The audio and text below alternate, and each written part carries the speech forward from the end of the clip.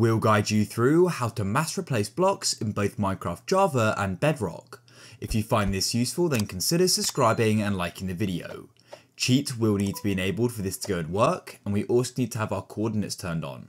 On Java, press F3 on your keyboard. In Bedrock, pause the game and go to your settings. Scroll down in your game settings until you see world options and switch on show coordinates.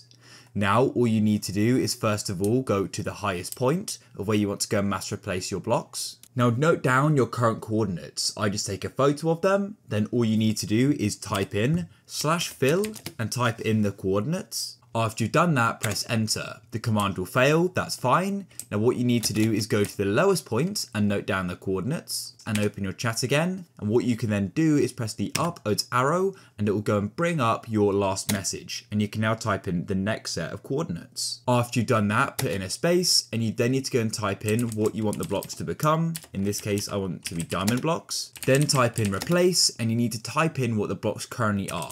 In this case, they're oak planks for me. I'll press enter, and just like that, the blocks have now been filled.